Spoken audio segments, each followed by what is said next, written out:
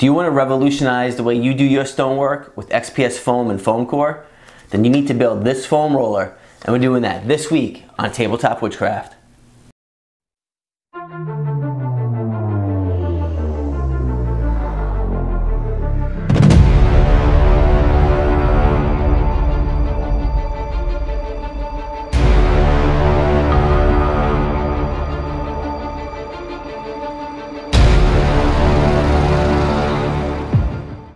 Hey, welcome back to Tabletop Witchcraft.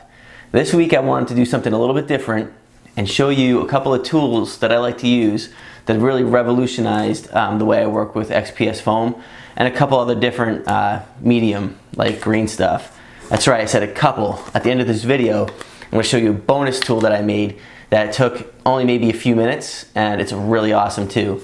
But the main focus of this video is this XPS foam roller. So I have a lot of builds coming up, big builds that require a lot of stonework. And I was gonna just suck it up and go ahead and just cut all these little bricks out in stone. And I'm like, you know what? A few months back, I saw a video again with Jeremy from Black Magic Craft and Gerard Boom from Shifting Lands. And Gerard is selling these on his website, shiftinglands.com. But he also said in his video that there's a way that you can actually make these with like a PVC pipe and like a little Dremel tool, draw your design out on it, and just go to town, and you can actually make your own foam roller. And I'm like, wow, that's really cool. And then Gerard said it takes about 20 hours to make one. So I was like, oh man, I don't know if I want to do that. So I thought about it for a while, and I said, you know what? Curiosity got the best of me, and I'm like, I'm gonna go for it and at least start one and see how long it takes. So the roller that I made is 6.5 inches long, because the average height of each level of a floor that I build for a building is about 3 inches. So I figured I could do 2 stories with one roll on this. And it only took me about 5.5 hours to do this roller. It's some little bit larger stone. I'm gonna start another one, which is like more of like a flagstone layered brick or something like that I'm gonna start in this video, which I think is probably gonna take a little bit longer. But I'll do about a 1-inch piece of that, and then we'll multiply that by 6, and that'll give you an idea about how long it's gonna take you to make your foam roller with a little bit more intricate design. At the end of the video, I'll do a demo on XPS foam and like your dollar store foam core. And there is definitely a difference in quality, but they both have their pros and cons, so we'll check that out. Yeah, so, oh, also, you probably know, if you've been following my channel, that I'm building a studio in my basement, and as a result I had to do a lot of different plumbing and some changes down there. So I have a bunch of different diameters of this stuff kicking around in my garage. So that kind of lucked out, but you can get this stuff at like Home Depot or Lowe's, any of your building supply stores. So I got a bunch of this in my garage. Let's go out, grab a piece, and let's get crafting.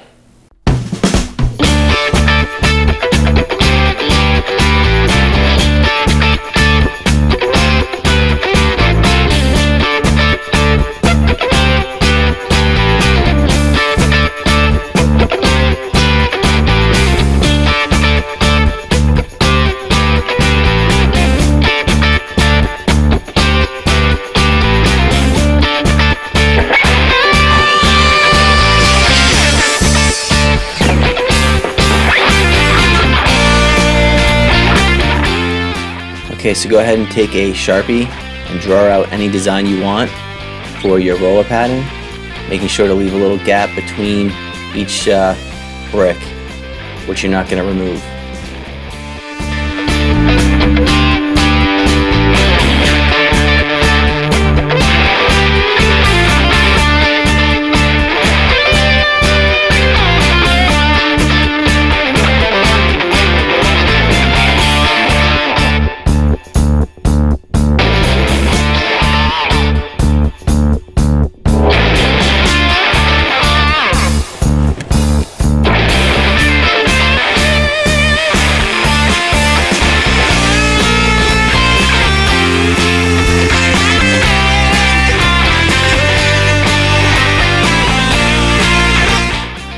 Alright, so you're going to want to make sure to be wearing a glove in your offhand, that way you don't get hurt here. And make sure you have nice vertical lines, go as deep as you can. If you poke through, it's it's alright, keep going, it just adds texture. And this one piece right here, the 1 inch that I did, took about a half an hour. So you can expect to spend about 3.5 hours or so to get yourself a 6.5 inch XPS foam roller like this.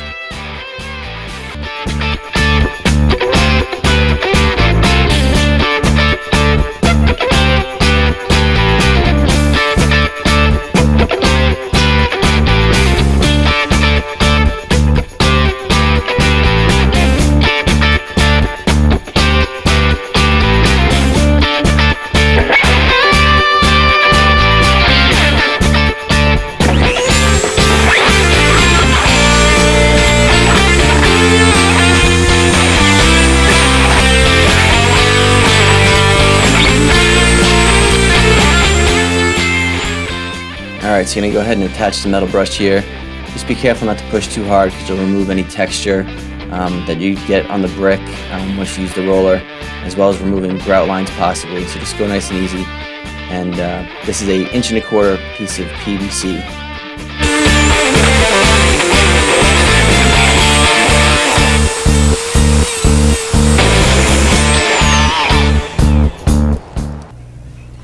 Alright, so here we have the foam roller that I've been using on a lot of my builds, and the one that we just did here in this video. You can see the change here. I've got some smaller brick pattern, and this is a quite a bit larger stone look. So the handle here that I put on this one, I thought it might be kind of like a cool idea to like roll on the XPS. And it works okay, but I find it's better just to kind of use all your force and push into the foam when you're rolling it. So I don't even use these. I'll probably just end up cutting that off. But what you want to do, and one of the main things when you make one of these rollers, is the lines here between the stone, you want to make those as thin and as vertical as possible, because that's what's really going to cut down into the foam and leave you a really good defined line. You don't want to be afraid of getting too deep and busting holes through. You can see here, there's actually quite a few holes. I don't know if you can see it on that when I was going through, and that's totally fine. It just adds texture to the stonework when you're done. It's actually kind of a cool little bonus, and it ensures that you're getting deep enough down to get a really good impression on the foam. So again, don't worry about busting through. You don't want to bust through on purpose all over the place, because then obviously it's going to weaken it up over time. But this PVC is really a sturdy product here. I mean, I'm squeezing on that as hard as I can, and I'm not messing with that at all. So it's going to push through the foam no problem, even with the holes in it. So those are the rollers. We'll get to testing them in a minute. And then the Dremel that I use is a Dremel 3000. Pretty standard Dremel here. When I cut, I go all the way up to about 8 on here. It gets it spinning pretty fast, but it gets the bit into the XPS pretty easy. You're going to want to make sure you're wearing safety glasses, because this stuff is going to go everywhere. As you see in the video, I did it outside, and by the end of the video I was covered in this stuff. And a glove, not necessarily on the hand that's operating the tool, but the hand that's holding the PVC pipe, because when I was working on this one, I was going through and I slipped and I went like right into my knuckle, and you could almost see bone. So yeah, you want to make sure you're wearing safety gloves when you're working with this. This Dremel comes with a kit and all kinds of bits in here that you can use. The 2 bits that you saw in the video. If you just have a Dremel and you want to pick the bits up, I'll put a link to everything actually, the Dremel and all these bits down below. But this bit right here, you'll see it's called a high speed. It might be a little hard to see there, but it's a high speed cutter. It's part number 191, and it's an 1/8 inch or 3.2 millimeter. And this for cleaning up, which is actually pretty satisfying when you have all those burrs on there. This thing rips them right off of there pretty easily. That's a 3/4 inch carbon steel brush, and that's part 428. Alright, so now that we got that out of the way, let's get to the fun stuff. So we'll start off with, we'll use this right here, and I might get in the way of the film here for a minute, the shot, but I'm gonna push as hard as I can, go across this whole piece of XPS, and we'll see what the result looks like. And you'll hear it crush and crack a little bit.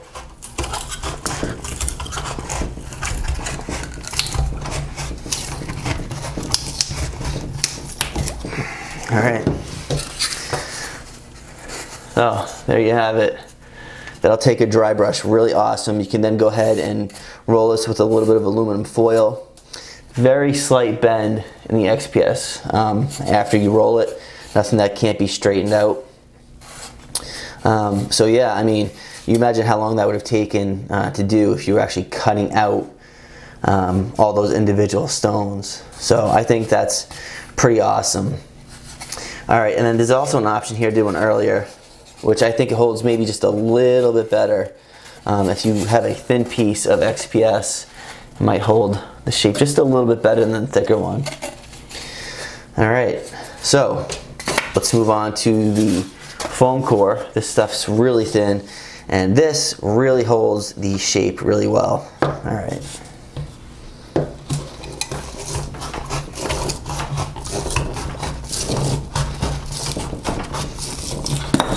Alright, so as you can see, one negative is that it does bend the foam core after you roll it, but that's not really an issue because you can take this stuff and just glue it to some cardboard or right to some XPS and it straightens it right out. So you can actually just use this for a backer, and that holds the shape better than the XPS.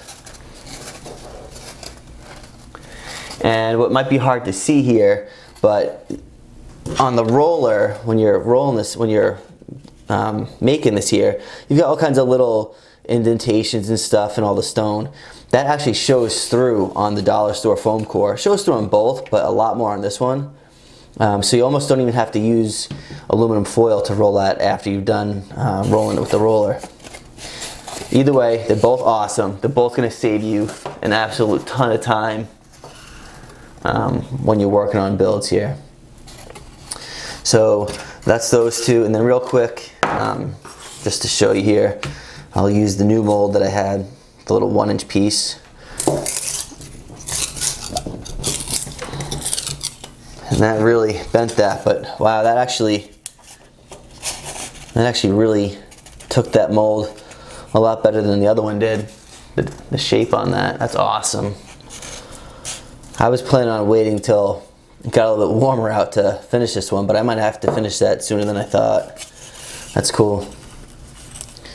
And then we'll do the foam core.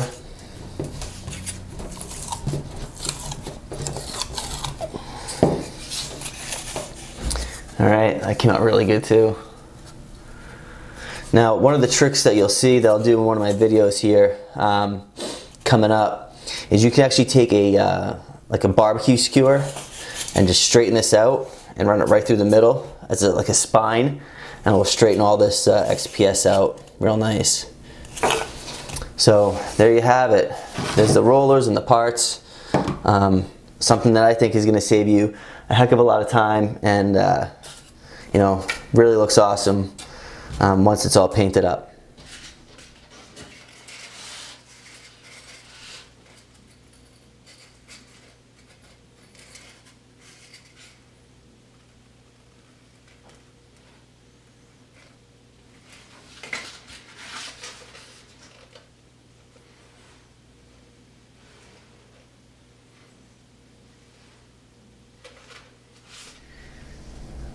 Alright, so now for the bonus tool I was telling you guys about.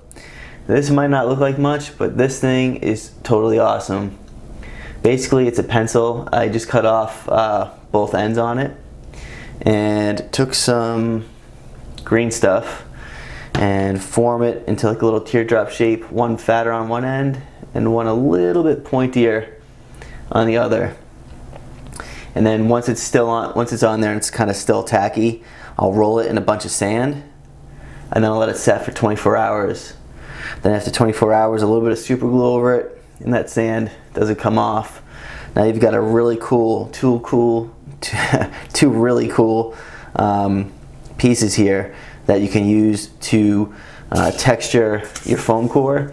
So if you have parts and like little nooks and crannies you got to get into, you can really get in just with the tip on that, or you can roll a much wider piece.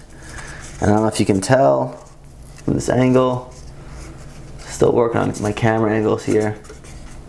And I'll show you on a piece of foam XPS, but it really puts a cool, almost like a little gravel or 2-scale gravel texture on the foam. And if I can get it in focus here, let's see, I'll show you a couple miniature bases that I did.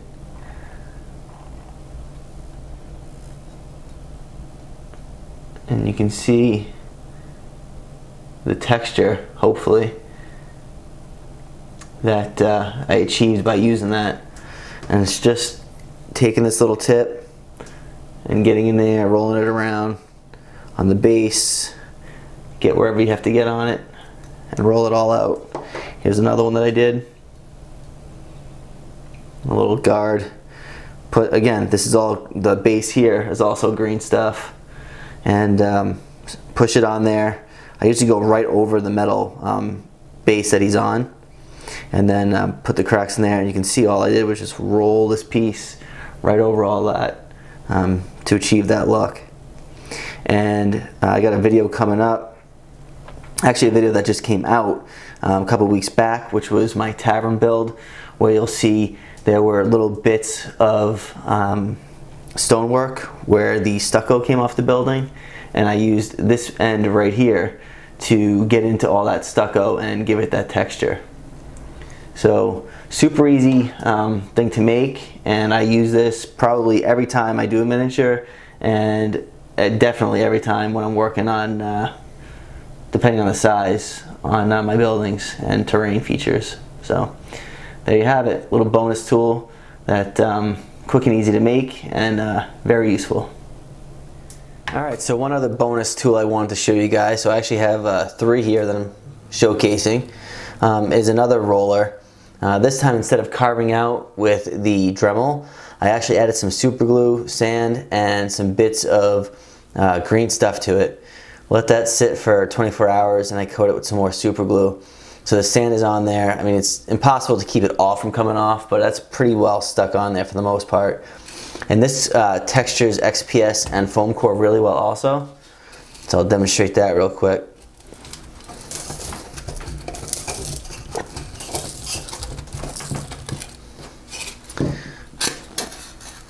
So you can kind of see that texture right there. That puts a really cool stone texture on that. And then we'll do the same on the foam core. And you see little bits of sand come off, but you could always reapply it to this if you had to. But again, a really cool texture there that you can see on both of these as well. Alright, well there you have it. You got yourself an XPS foam roller and a cool little tool here to work with green stuff and foam, little tiny areas like miniature bases or little crevices on XPS foam. Both tools I use all the time, and I think you guys are going to find a lot of use out of it if you go ahead and make ones for yourself.